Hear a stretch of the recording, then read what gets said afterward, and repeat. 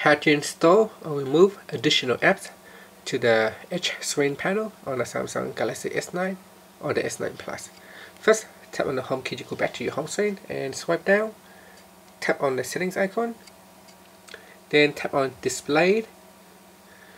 Now you want to go down and tap on Edge screen. In here, tap on the Edge panels. And here are some of the default apps that has already been installed to your phone. So in order for you to download more, you can tap on the menu key at the top, then tap on the download button, and this will take you to the store.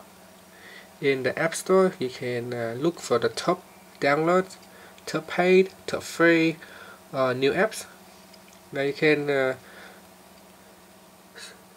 go up and down or swipe across to see any available apps that you like to download.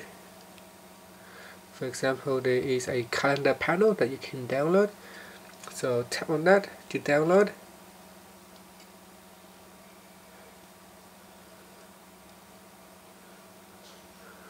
So it is now installed, and you can see here it is. So that's the calendar. So if we swipe across, we can see the calendar right there. And let's go back into the settings screen, and there it is. So we can see the calendar has been added right there. And if you want to remove it, so we can tap on the menu key and then tap on uninstall, and here you can select the app that you want to uninstall.